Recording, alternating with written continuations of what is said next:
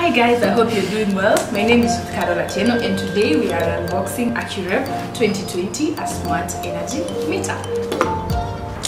Okay, welcome. I'm Warren and I will be taking you through this product. It's called the AcuRev 2020. It's a smart energy meter.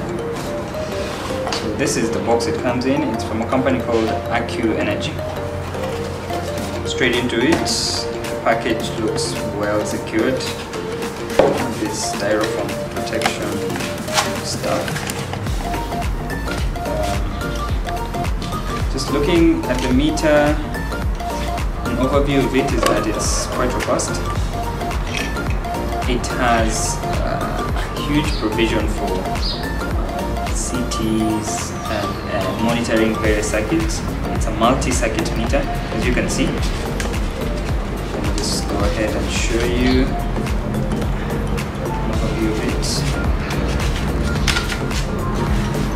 So being a multi-circuit meter means that you can monitor various loads, either single phase or three phase, and these are the ports for putting in your current transformers, in short called CTs.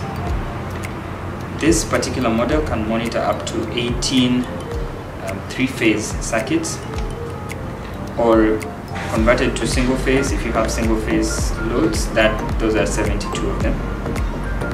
It's a great product for tenant submetering because of its features.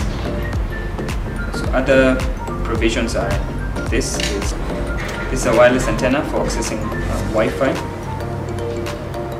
The meter also supports Ethernet communication through this port. There is a provision through the same port for Modbus TCP. So looking across, you can see there's a provision for voltage inputs. So this is what you'd connect to your main supply or your power distribution unit. The meter has a display unit with 5 navigation buttons. There is also an indicator LEDs. First one indicating the status of the meter, whether it's on or off. Second one indicating pulse output. Same for the third one, so pulse output. The last one is for configuring alarms, so that it can notify you of any highs or lows that you might configure through the web portal. That's something else that comes with the meter. There's an accessible portal for you to configure the meter and view all your data.